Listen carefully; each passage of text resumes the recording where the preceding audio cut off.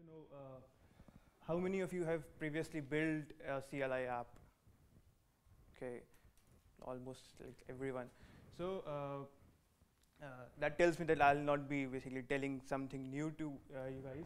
But yeah, basically I'll be demonstrating why should we build this, how to build them, and one main thing this time is where to build them, because there are companies in the Joomla world, there are businesses, and they build Joomla CLI applications for their use. So almost every Joomla business has some or the other Joomla CLI app, but it is for their use only. So we want from now on to have a complete application suite of Joomla, CLI application suite, so that the community can benefit from it. So it is about that. So let's start. So before starting, I'd like to maybe just click the alarm button so that it talks. Sure. So before starting, yeah, it will go away. Yeah. So who am I? I'm an undergraduate student from India. I'm currently in my final year, and before coming here, I just gave my exam. So hopefully, if everything goes well, I'll be passing out this year. So how did I get here? So yeah. Oh no, not that. So yeah. So there is a program called Google Summer of Code, which is run by obviously Google. So Joomla regularly participates in that program, and what Google does is Google pays a stipend of $5,000 to students to code for some of the best open source organizations around the world. So Joomla is also a part of Google Summer of Code. It regularly participates in JACS. So last year I got the opportunity to work for the Joomla project, and my project was about template manager. So the template manager that you see in Joomla 3.2 and onwards, that was my project, and Javier here and Chad, they helped me a lot in that project. So now why am I presenting this? So last year was my project also about template manager. Then I got the scholarship and I went to Joomla World Conference and presented my GSOC project there. This time things are a little different. I again proposed my project, and this time my project was building Joomla CLI App Suite. And I'll be starting my project, and I'm at JAB and I'm presenting my project before starting my project. So that's why I'm presenting this, because I'm building the Joomla CLI App Suite this time. So our agenda will be like three basic things. It will be a short, crisp presentation.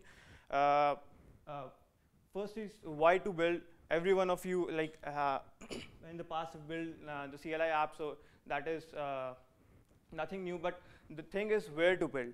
So it is about standardization of the apps and submitting the scripts that you have to the community, so that the Joomla community can use this application suite for themselves, and how to build. I guess I do not need to tell how to build those apps in this audience. So basically, when I was looking for this my project, this year's project, so I looked at the project list that Joomla gave to students, and I didn't connect with much of the projects. But they were very good projects, but I personally didn't connect to the project. So I talked to Elin, and she suggested me that I should build something like Drush. So how many of you are familiar with Drush, Drupal Drush? Yeah. So Drush is a command line shell and scripting interface for Drupal, and it is a similar kind of thing that we want to build in Joomla. So there are a lot of things that you can, from your local command line, you can change, or you can impact your remote servers, your remote websites. So Drush is very popular in the Drupal world, and it's very handy for the users.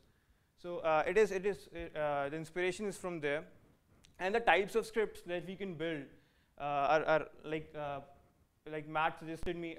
Like these are all the community suggested scripts. When I asked the community what script should I incorporate in my in a project in the application suite.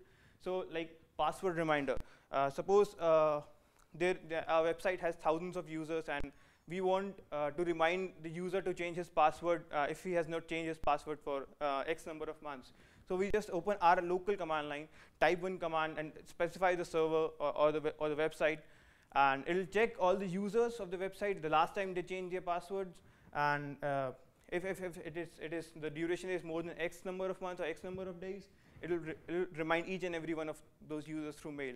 So it is that simple. You don't need anything. You are just on your local machine, and in one command, and it's all done. So install language that was suggested by Javier. So suppose we have a number of websites or a group of websites, we can specify a particular language. So all the websites simultaneously can download the language pack from the language repository, and we don't need to do anything. We just need to pass a command with a few parameters and a command line. It will do that stuff. So, and similar things are like Joomla update, and Joomla rsync is very interesting, and I hope that I build it this time. So rsync is basically a protocol for transferring the entire folder tree from one server to another. So if we have something like that in Joomla, and if we can do that from a local command line, it'll be very cool for the community and very handy. So yeah. So like backup site and restore sites and edit config, and these are the things that, like in edit config, if you want to edit some configuration settings, you need to open your server, then like cpanel, then the file system, and yeah, then you need to open the file and change the settings. Instead, you can just pass a command with a few parameters, and then you're good to go. I still got a question on Joomla rsync. Sure. What will be the Joomla addition to rsync? Because I now use it all the time, and just SSH, ban rsync, SSH, blah blah blah blah, and have done with it.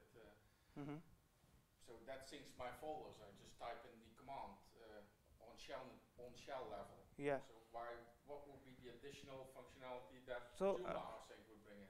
Or basically, it will not be any additional functionality. You can, all these tasks you can do some way or the other. But the thing is standardization. A complete app suite, a complete it's like that. If you want to zip a file, or if you want to work with a file system, you can do that with PHP classes, like PHP methods. But then there is we have Joomla framework, and we have Joomla classes for file systems and folders. So it is all about standardization. Yeah. I think to comment also on that, with rsync, you still have to use excluding the flags to make sure like the TMP folder or the session files are not included. So with the tool within Joomla itself, you can skip that part. Just type in like the set thing. If you go for the entire exactly.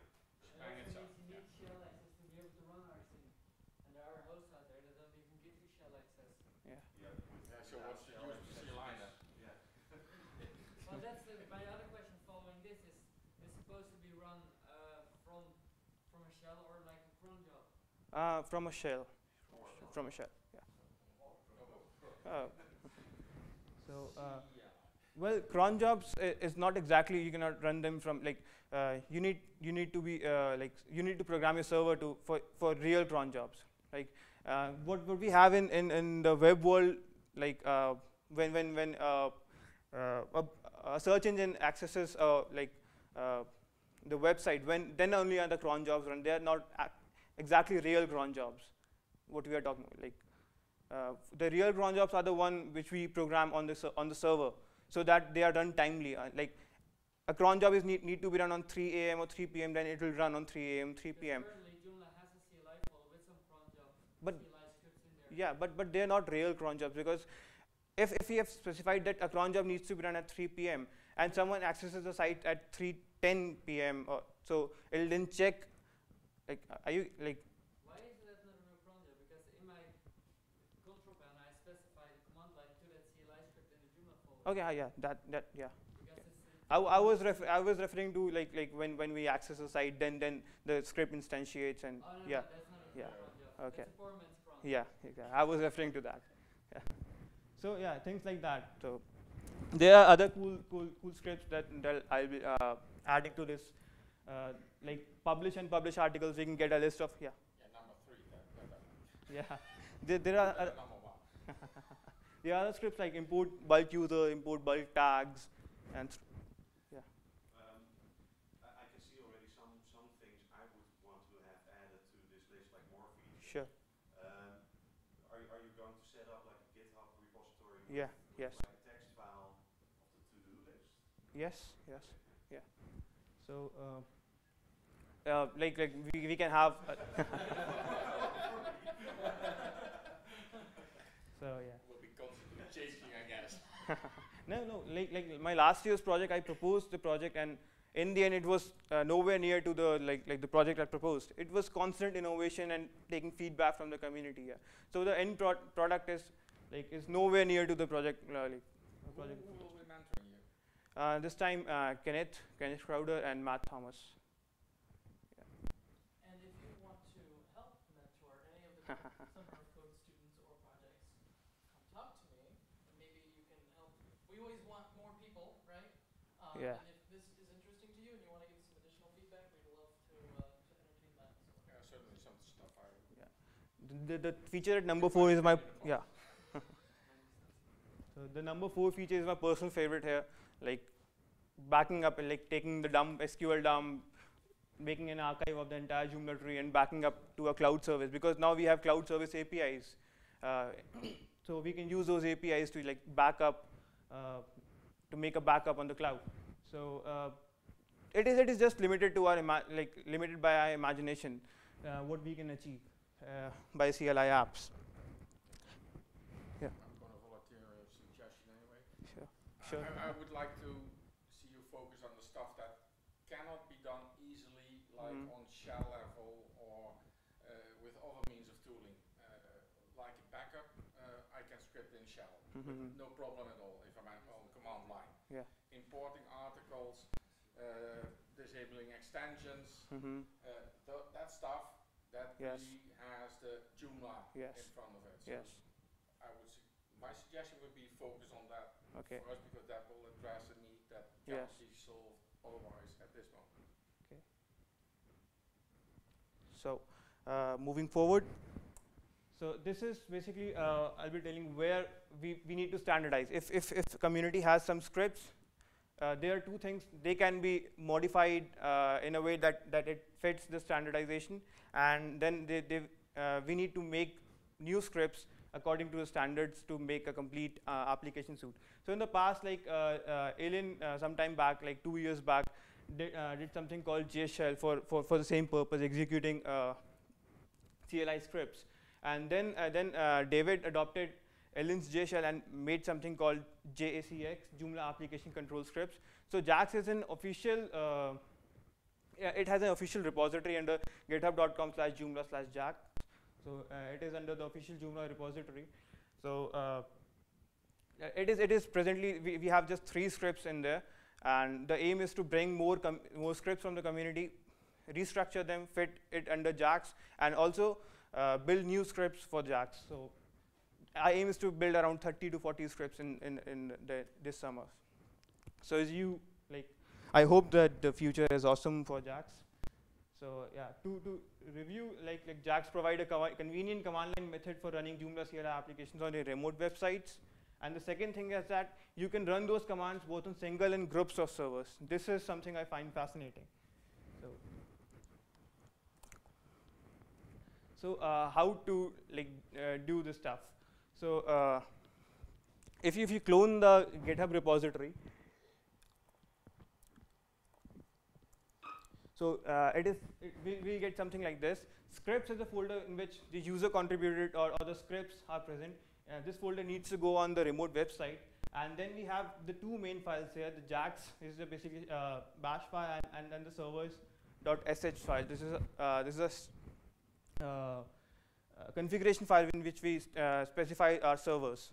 So we basically need to do the 3 things here. The first thing is to set up our local environment. It basically is setting up a path for JACS.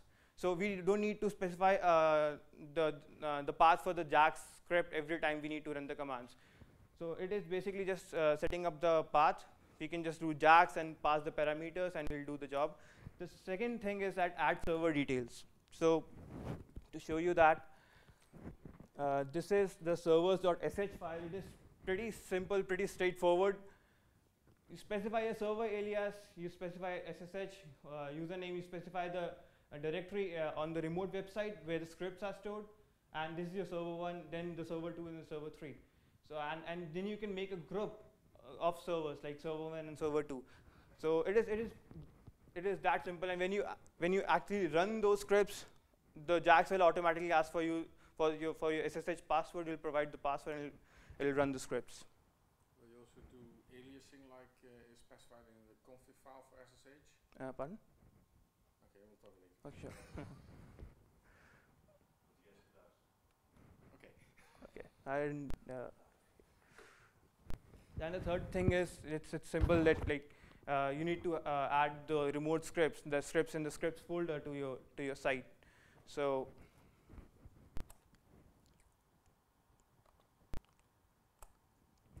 and calling these scripts is pretty simple. You specify JACS, you have specified a path for it, you specify a server parameter and an action. A stands for action, and you specify the name of the script. If the script is present on the website, on your remote website, it'll execute the script and it'll do a job for you. If you want to do the same job on a group of websites, you can specify a group. It'll do the same job on a group of websites. So it is that simple. And seriously, it is just limited to our imagination of the things that we can do. So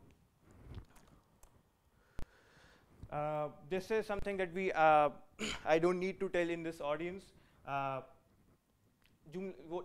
There are basically two things that you need to know: Joomla folder structure and the architecture, and Joomla API. So the things that you need to do, sometimes the API has nothing to do with it. You just change some file in the architecture, or you just change some folder and the stuff like that. So you need to know, if you are changing a particular feature, you need to know where the code resides. Okay, and if you see some data on your website, you need to know where in that in the database schema that data is present. The folder structure, the database schema, and the architecture, you need to be familiar with that. This has almost nothing to do with the API. And then there are some things like publish and publish articles and all those things. They are done through the Joomla API. They are the standard things.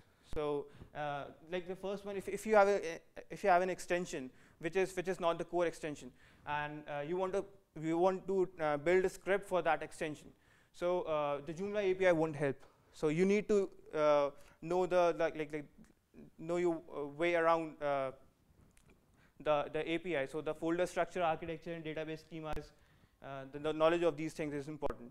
So I'll be demonstrating two simple scripts which are already present in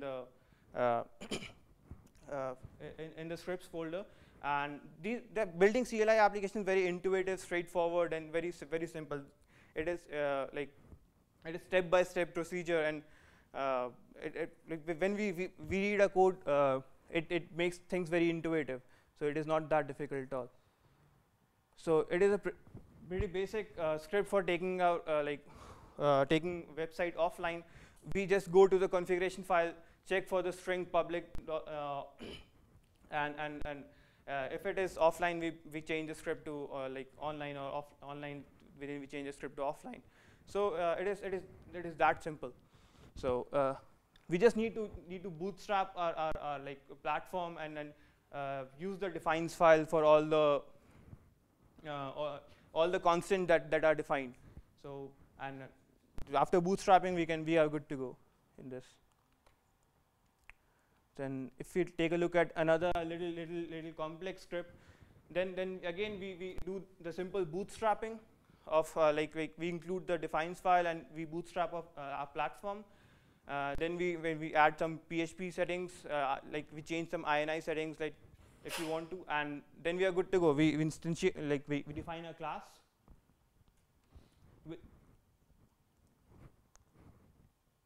You define a class with the same name as the file name, and this is the name that you call through your command line, and it basically imports everything in the file system, and it takes the database parameters from the configuration file, takes a MySQL dump. That's maybe a problem because you need to have the exact right on your server to be able to run that. Yes. That is pretty obvious. Like if you have if you're running scripts on your own server, then you can have the rights, right? Yeah. So yes. So you're taking a simple MySQL dump, you're taking all the folders recursively, taking in all the files, reading all the files, and making a zip archive of it, and then yeah, you're good to go. So you have at the end of it, if you have an archive file and you have a backup ready. So like it is just in 100 lines of code, you have the entire backup of site, and it is a pretty standardized script. So this is the aim. Like we need to have scripts like that in Joomla, and let's see if in the next 3 or 4 months we can have like 30 to 40 scripts for different tasks of Joomla. So. Super intelligent suggestions, I think, to make. If you want to make backups and stuff like that, you might also want to look at our snapshot as an underlying architecture. Yes, that can be done. Yes, yes. Actually, there is a thread on the Joomla main mailing list when I asked the community for their suggestions. So I got many suggestions, and most of the scripts, like this is not like exhaustive list of scripts. It's just I took some scripts to just show here. So I'm pretty sure the community can come up with much more suggestions. yes, it's as the project progresses and more people know about it, the suggestions will pour in. So yes.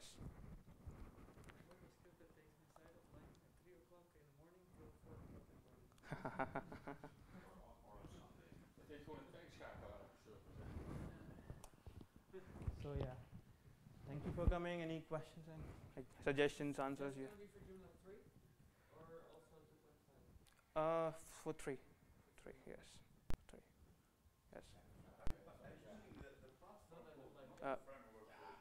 Pardon? Are you using the platform, Mm-hmm. not the framework? Actually, it's still the platform in Joomla. Yeah, they've not integrated the framework, right? So you have all the like in like in the last script, it is all the CMS libraries, the legacy libraries, and all that stuff. If you see here, we are using the CMS library. We are also importing the legacy, and then we are importing the platform also. Like so. This part that is logged in Joomla app is in Joomla docs. Pardon? This part is inside Joomla docs because I have not looked online. Is it documented? In No, Joomla it is. docs? I guess it is not documented. It is there on the GitHub repository. If you clone the repository, you'll get these scripts. Yeah. So and more scripts will be added to. Yeah. Are you also familiar with the Joomla tools? Yeah. Yes. Because I think it contains a lot of things. That Yes. Joomla tools it's pretty advanced, but it is not like a product of Joomla. Like yeah. So like I was concerned about when I got to know about Joomla tools. I was concerned about like I talked to Alien, so she told me that it is not like Joomla. So yeah, so we need to have something of our own for the community. Yeah. So, and it is very simple. Like Joomla tools is not that simple. Like yeah, so it is very basic, very simple. It gets the work done. I'm wondering about the framework and platform implementation. Is there a way that you can future-proof or try to prepare for the move to the framework as we try to take that on? What sort of, just something to think about. If the framework gets merged to the if something changes, then we need to if our script doesn't work, we need to update our scripts. That's it. Yeah. That's reactive. Yes. Yes. Just to be proactive. Yeah, so we're gonna build. Plan ahead. Yeah. So.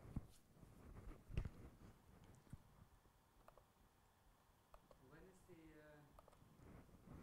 proposed deadline for your project? Well, the GSOC project ends. Last time my project was GSOC has a deadline. It has start date, midterm evaluations, and a deadline. So and then Joomla also has a release cycle. So last time my project was about the CMS only. So I need to have I had strict deadlines because I need to get my work in Joomla 3.2. But this time it is separate from the CMS. So GSOC has already started. It started in May 20th. Yeah. And I've not started any work because of my exams, and then I'm here. So I'll be going back and starting this work. So I hope to continue after GSOC as well. Yes. So because it is not time bound, this stuff is not going to the CMS. So CMS release cycle is different, and this is different. Yeah. So like October 14 is the deadline. But still I would like to complete the project, and the deadline is this time is around August 20th. Yeah, August 20th is the deadline. Yeah, maybe 5 more days than that. I hope so. It will not take more than that. So at the end of August, I hope the entire application suite is ready. Yeah. We can all deploy it. Yeah, all deployed, tested for the community. Yes.